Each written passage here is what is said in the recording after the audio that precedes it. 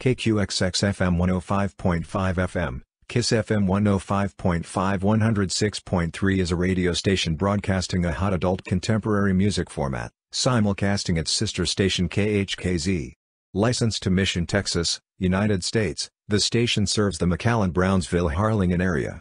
The station is currently owned by iHeartMedia and it shares a studio with its sister stations, KHKZ, KBFM, Kqxx, and KVNS, located close to the KRGV-TV studios in Weslaco, Texas, while its transmitter is located in Mission, Texas. On November 27, 2015, the station dropped the classic rock format and began stunting an all-Christmas music format. The Christmas music stunt format ended on December 25, 2015 at 6 p.m. CST, when Kqxx Fm became a simulcast of KHKZ and rebranded as Kqxx Fm 105.5 106.3, in order to cover the entire Rio Grande Valley. The simulcast was most likely due to 106.3 FM signal, which covers most of the lower valley, being too difficult to hear in the upper valley.